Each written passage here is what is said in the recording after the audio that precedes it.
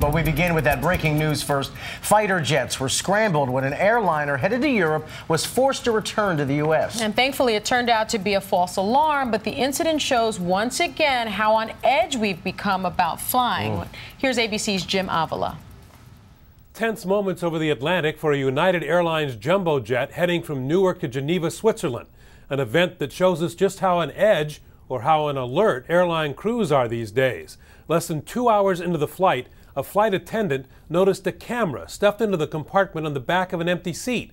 After asking passengers if it belonged to anyone on board, the flight attendant told the pilot, who, according to the TSA, out of an abundance of caution, decided to turn around and, escorted by fighter jets, which is routine in this type of scenario, landed at the closest airport, Boston's Logan Field.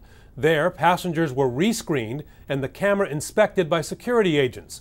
Why would an abandoned camera cause this type of reaction, altering a flight, delaying passengers, and costing the airline thousands of dollars?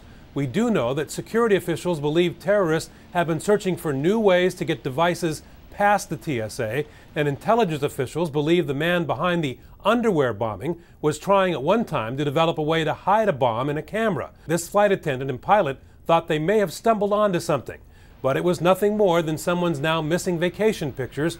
In fact, United says they now have traced the errant camera to a passenger on an earlier flight aboard that same plane. Jim Avila, ABC News, Washington. All right, thank you, Jim. And another airline scare, this one caused by one of those now infamous bird strikes.